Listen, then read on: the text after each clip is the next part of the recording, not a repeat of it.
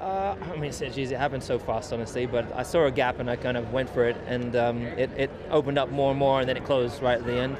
So I don't really know. I'd have to rewatch it. But I ultimately I felt like I was in the wrong. Particularly as I'm coming from behind, I'm the one that hit him rather than him hit me. But I was giving it everything, and I left nothing on the table.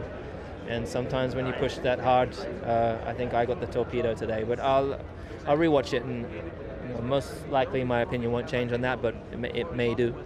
And ultimately, I apologise immediately to him.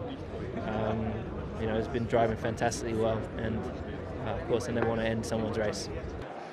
Yeah, obviously Lewis had good grip when he pitted, and I think he would have got me, no matter what. He would have got me into turn one the next lap. So yeah, it was a shame. To be honest, I didn't even expect it. I was busy on the corner because I saw on the exit and there was a gap there, and I didn't think there was a move there. So yeah, and